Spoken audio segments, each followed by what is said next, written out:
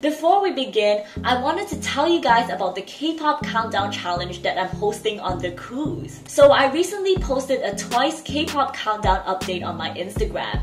If you haven't seen it yet, then be sure to check it out. And I'm curious to know whether you guys agree with me on the hardest dance. So I decided to partner up with the cruise to host a special challenge. All you have to do is to download the cruise and submit a video of what you believe is the hardest Twice dance moment. The top 3 responses with the most likes will receive a copy of Twice's latest album Taste of Love, in addition to other cool merchandise. And if you want me to personally like your response, then follow me on Instagram, leave a like on my Twice K-pop Countdown post, as well as a comment with a link to your submission. So what are you waiting for? Download the cruise and participate in my challenge today. I will definitely be taking a look at all of your responses.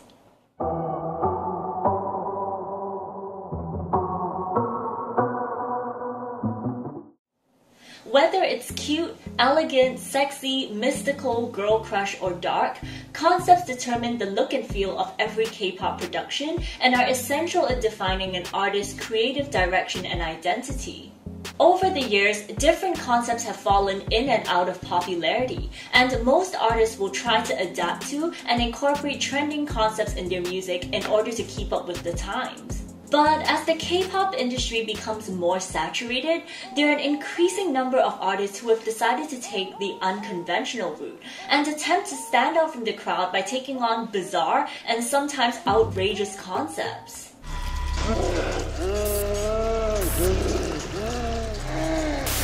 In this series, we will be exploring some of the most unique groups to ever exist in the history of K-pop. So sit tight and brace yourselves, because you're watching Crazy K-pop Concepts. From their tall physique to their manly charms, it's no surprise that boy groups capture the hearts of many adoring fans. But what if I told you that these are actually girls?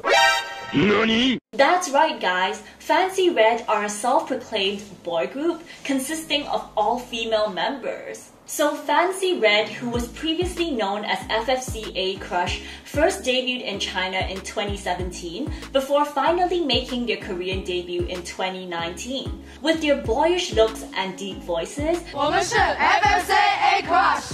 The members of Fancy Red are, unsurprisingly, often mistaken for men. But this concept isn't just skin deep. All the members were actually handpicked specifically for their tomboyish personalities. Member Lu Keran said that she had short hair since she was a child, and one of the former members, Min Junqian, even got top surgery and recently married another female. So this group's boyish concept is truly genuine and an authentic way for the members to express their actual styles and personalities. But aside from them, there have also been other androgynous idols such as FX's Amber, who previously stated that she enjoys having a more gender-neutral concept, as well as 2AM's Jo Kwon, who recently came out as being genderless. While these artists have unfortunately faced scrutiny from the public, they stayed true to themselves and eventually managed to gain acceptance and even establish a loyal fan base. Of course, I love the fact that these idols are out here breaking gender norms and representing the LGBTQ+ community. And I honestly also have to give credit to their companies for allowing and supporting these artists to express their authentic selves. But unfortunately, not all gender-bending groups are as authentic. Introducing Global Icon, a 5-member ensemble consisting of Hayoon, Wonket, Eunji, Ai, and Aram. Marketed as the first boyish girl group in K-pop, Global Icon unfortunately struggled to maintain their concept and faced somewhat of an identity crisis throughout their entire career. And if that wasn't strange enough, the backstory behind their concept has to be one of the most bizarre things I have ever seen.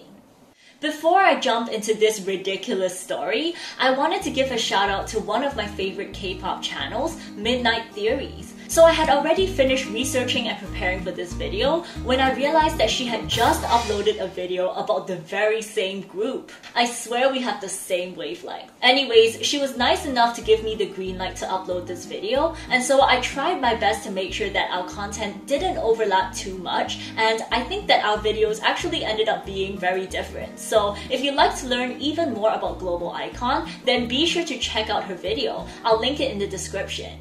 Okay, so this story requires me to kind of jump back and forth on the timeline, but I tried to make things as unconfusing as possible, and I also included a diagram over here so that you can see exactly where we are on the timeline, and hopefully that will make things a little bit clearer. Also, as with all of my other videos, everything I'm about to say is alleged, so please don't sue me. And with all of those disclaimers out of the way, let's jump straight into it.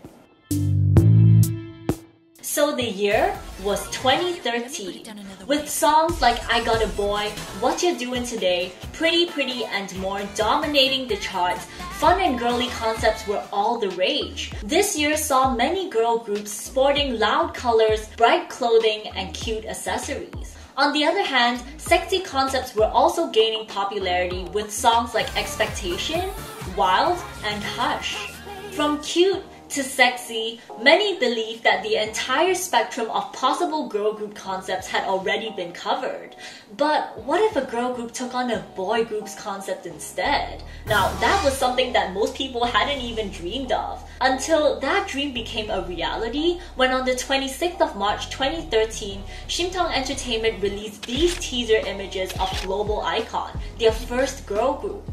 From their short hair to their masculine clothes, Global Icon blew everybody's minds. Bear in mind, in 2013, the term girl crush hadn't even been popularized yet, and outside of 2NE1, there were pretty much no mainstream fierce or badass girl groups.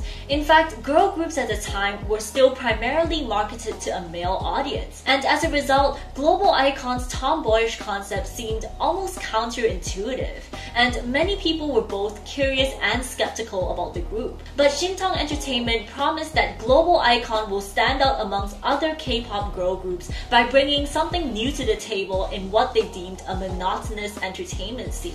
And stand out from the crowd they did. On the 4th of April 2013, Global Icon finally made their debut with the song Beatles.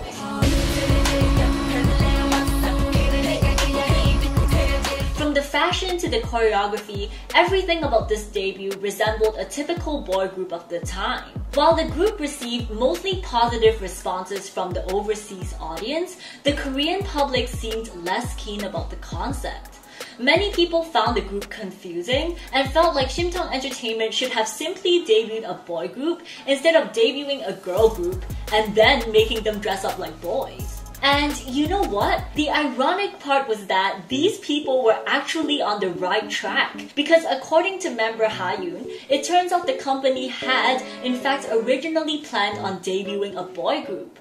Unfortunately, they seemed to have some trouble finding male trainees, and so they settled for the next best thing, which was to make their female trainees debut with a boy group concept instead. And don't think for a second that this was easy for the members. It turns out the members were actually pretty feminine in real life.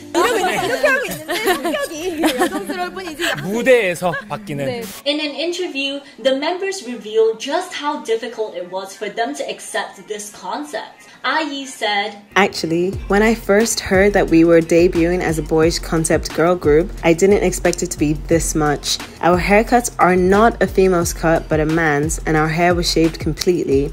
It was so hard because I felt like I had to change into a man instead of a boy." And one cat even revealed that she cried while recording their debut track. The members ended up spending months, quote, deprogramming their girlish tendencies and had to change everything about themselves, from their style of dancing right down to their hand gestures, facial expressions, and voice. However, most people were unaware of what went on behind the scenes and assumed that Global Icon's masculine concept reflected the members' actual personalities. This resulted in the members often being mistaken for tomboys, lesbians, and even men. And IE once talked about how a woman approached her in a coffee shop to ask for her number. But while this is a light-hearted and somewhat funny story, the group also faced actual discrimination from certain members of the public, including some people that accused them of, quote, spreading gay culture and encouraging cross-dressing. Some K-pop fans who were used to seeing feminine girl groups also hated on Global Icon for being unattractive and ugly. And that's not even to mention all of the unwanted lusty comments from fangirls who crowned the members as their gay icons, despite the fact that the members had clearly expressed that they were straight, which must have no doubt been an uncomfortable experience to say the least. But regardless, whether it was positive or negative, the group did receive some attention, and just 4 months after their debut, they landed their first ad campaign with a Korean chicken restaurant called 94th Street. Unfortunately, even this didn't come without controversy, as the advertisement featured the members in high heels, fancy dresses, and long hair. This time, the group faced backlash from their very own fans, who criticized them for straying away from their original boyish concept. After a turbulent debut, Global Icon took a short break before returning in July with the pre-release digital single, Because of You, a ballad-style track that showcased the group's emotional side. Though the song received mostly positive comments, it was not available on Korean music websites and could only be found on, of all places, Thailand's iTunes store. Needless to say, the song barely received any attention and failed to chart. And things only went downhill from there when the group attempted to make their official comeback just a month later with the song Don't Lie featuring rapper Doki.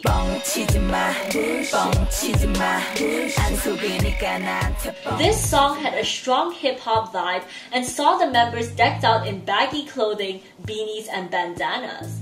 Unfortunately, the song got banned from all major broadcasting stations due to a few minor swear words in the lyrics, which in my opinion weren't even that bad. As a result, Global Icon ended up having to promote another song, Giuk, instead. This time, the company stated that the group will be, quote, upgrading their look from their previous tomboy image. Now, as you can imagine, this caused a lot of concern amongst fans, and their worries were validated when Giuk was released.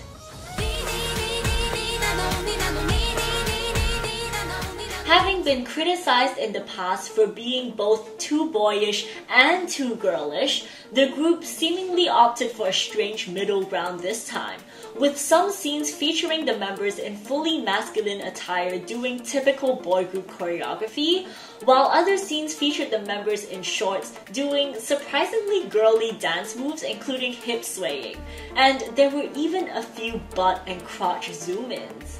Overall, the group seemed to be facing an identity crisis, stuck between trying to incorporate girly elements in order to gain approval from the general public, while still trying to hold on to their original tomboy concept so as to not disappoint fans. And altogether, this just led to a jumbled and really confusing concept.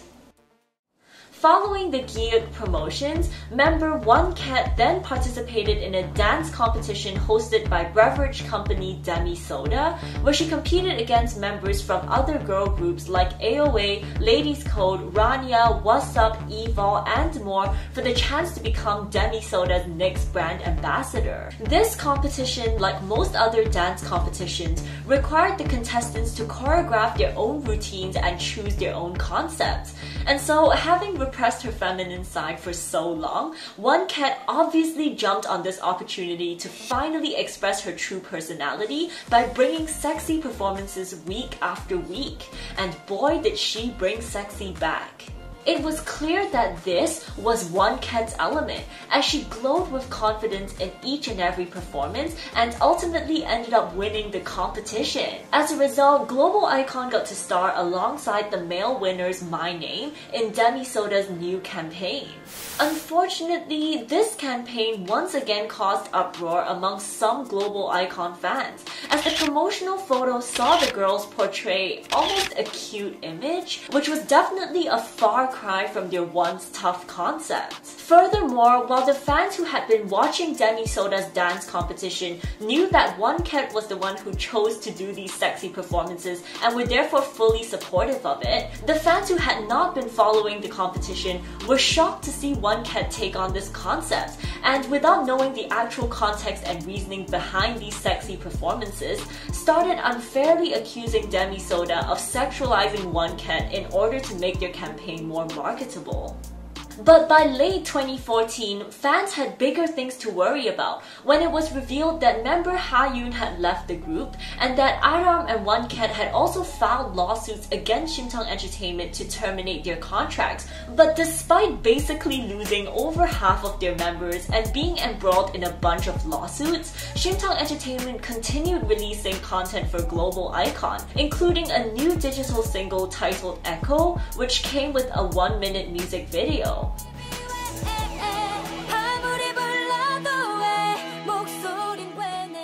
Now, although the song itself was actually recorded in 2014 right before the members' departures, the footage from the music video had actually been recorded all the way back in 2012, before Global Icon even debuted. The footage showed the members' transformations from wearing high heels and fancy dresses to cutting their hair short and changing into masculine suits, which seemed to perfectly explain how Global Icon arrived at their boyish concept for their debut.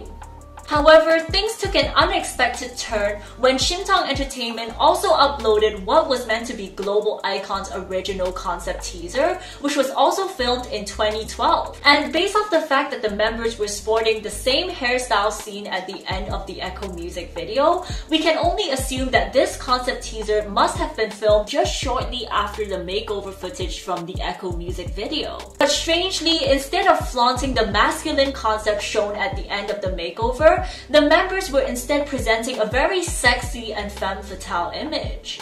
So what was with all of these concept changes? And if Global Icon had already decided on the masculine concept as shown in the makeover footage, then why did they suddenly switch to the sexy concept for their teaser before then going back to the boyish concept for their actual debut? Well, it turns out that behind all of these concept changes lies an unbelievably bizarre and almost hilarious tale. And oh my gosh, I'm telling you guys, like, this totally blew my mind and changed my perspective on the entire story so far. So sit tight and listen up, because this is going to be slightly complicated, but I promise you guys it's gonna be worth it. Okay, so in order to truly understand what happened, we need to basically rewind and take a second look at Global Icon's entire career so far. So here's a timeline containing Global Icon's main activities up to this point, and we will actually be starting our story all the way back in early to mid 2012, before the footage for the Echo music video was even filmed. You see, back then, Shimtong Entertainment was only home to two artists, hip-hop duo Crispy Crunch and female soloist Kim So-ri. However, that was all about to change, as Shimtong Entertainment was getting ready to debut their first K-pop group, Global Icon. Unfortunately, as a small company, Shimtong Entertainment knew that their girl group likely did not stand a chance in the competitive and saturated K-pop industry, unless, of course, they did something crazy. This was likely when Shimtong Entertainment realized the abundance of sexy and cute girl groups and came up with the honestly ingenious idea of debuting a boyish girl group instead. And in order to put these plans into action, Shimtong Entertainment planned the dramatic transformation photo shoot and even filmed and documented the entire process, as seen in the Echo music video. However, this photo shoot was never released, and plans for the debut seemingly came to an abrupt halt sometime in late 2012. Now, coincidentally, this was also when Shimtong Entertainment happened to sign their first boy group Tritops to their label. Perhaps Shimtong Entertainment didn't want Global Icon competing with their boy groups or something. Nobody really knows, but you'll see this pattern repeat itself again and again. And basically, right when Tritops joined was also when Global Icon made their switch from their previously masculine concept to a more sexy image as seen in their concept teaser. However, their new plans to debut as a sexy girl group were once again interrupted when in early 2013, the boy group Tritops decided to part ways with Shimtong Entertainment. Desperate to fill this void, the president allegedly attempted to recruit male trainees to form a new boy group, but to no avail. At last, with the absence of any boy groups in the company's roster, Shimtong Entertainment had no choice but to count on their girl group Global Icon to basically take on the position of being the company's stand-in boy group instead. And according to Hayoon, this was the reason why Global Icon was ultimately made to return to the boyish concept for their debut with Beatles. But if that wasn't absurd enough, history basically repeated itself when Global Icon made their first comeback with Don't Lie and Gyeok. You may recall that Don't Lie and Gyeok were actually released less than a month apart, yet within this short period, their concept had shifted from this to this. So what prompted them to make this change? Well, it turns out that Don't Lie had actually been in the works since early 2013, when Global Icon was still fully committed to their tomboy concept. Meanwhile, the music video for Gyeok was only filmed after Shimtong was notified that Don't Lie had been banned from music broadcasts, which would have been sometime around late August or early September of 2013. And well, this happened to also be when Shimtong Entertainment managed to recruit their new boy group Alphabet. So considering Shimtong Entertainment's history so far, doesn't it seem like more than a coincidence that Gyeok ended up being the way that it was? Boyish, be more boyish, you think? Good news, folks, we just got ourselves a new boy group. Now get those girls into shorts. Alright girls, quick change of plans. Let's do some leg action. Obviously, none of us know for certain how everything played out, but considering the history here, I honestly wouldn't even be surprised if that was literally how things went. Regardless, it does seem awfully suspicious that Shimtong only ever makes Global Icon do the boyish concept when they cannot actually find themselves a boy group. It's almost like they treated Global Icon as like their substitute boy group or something. And well, now that they had an actual boy group Alphabet, Global Icon was basically no longer necessary.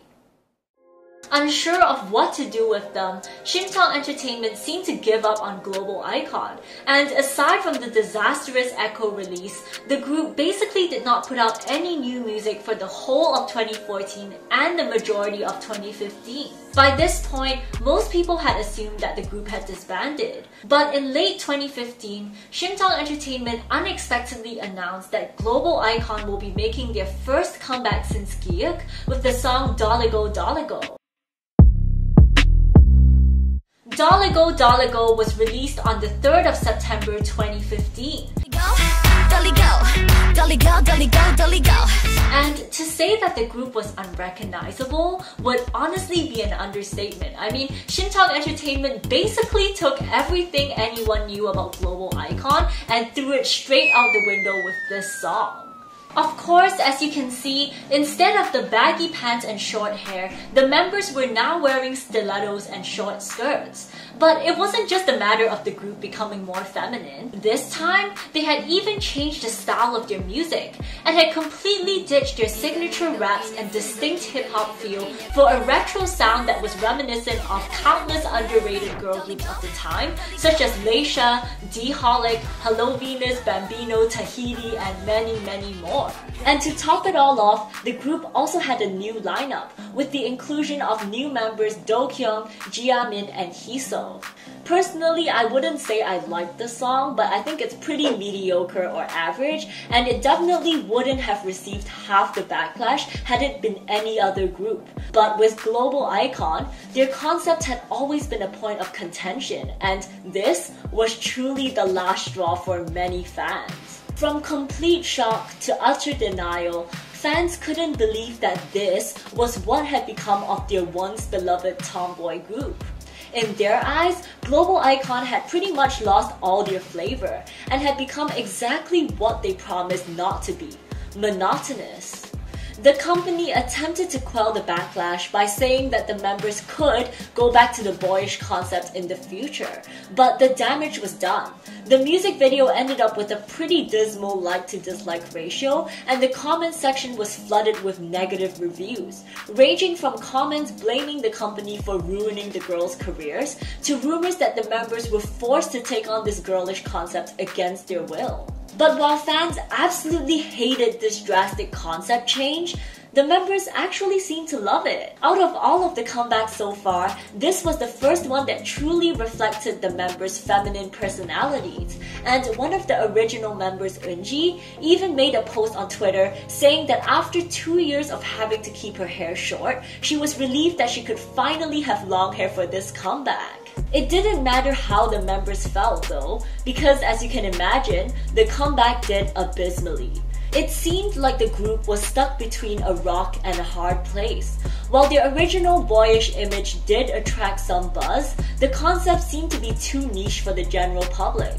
But when they finally switched up their concept to something more mainstream, it was already too late. The general public had lost interest, and all it did was turn the few fans that they did have against them. Realizing that they were on a sinking ship, the members started leaving one by one, causing Global Icon to unofficially disband sometime in 2016. Since then, some members have gone on to lead normal lives, while others have continued on their relentless pursuit of stardom, including one member Hiso, who is definitely a potential contender for the unluckiest idol. Stay tuned for my next video. But regardless of their paths, there's one thing that all the members share in common. None, not a single one of them, has chosen to revert back to the boyish style from their debut era.